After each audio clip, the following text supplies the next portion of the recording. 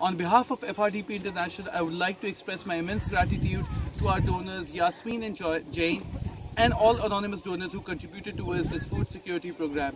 Your donations ensured that we provided basic food security and nutrition to abandoned children.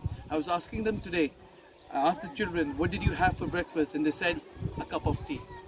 Your donations and contributions has ensured that for the next couple of weeks, they will have proper food to eat. We are so thankful to you for your contribution. May God be with you always. Thank you so much on behalf of FRDP International over here and the team in Pakistan. You have bridged the gap between the haves and the have-nots. Let's continue to do that. Let's continue making a difference. Let's not stop this.